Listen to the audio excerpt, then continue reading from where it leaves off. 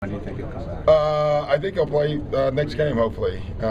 Just not feeling well. Flu. So, yeah.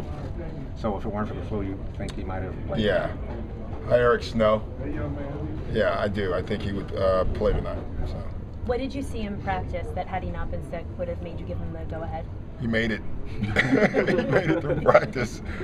Really, I mean, he just needed to get minutes, so he was ready. I don't know how much we'll play him even when he comes back right away, but at least he'll be in uniform, hopefully on whenever the Christmas Day game, and so that'll be good.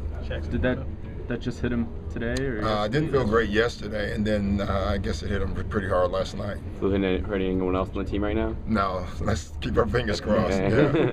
Checking the lineup tonight? Yeah. Are you getting any idea on where he's at? I have not actually.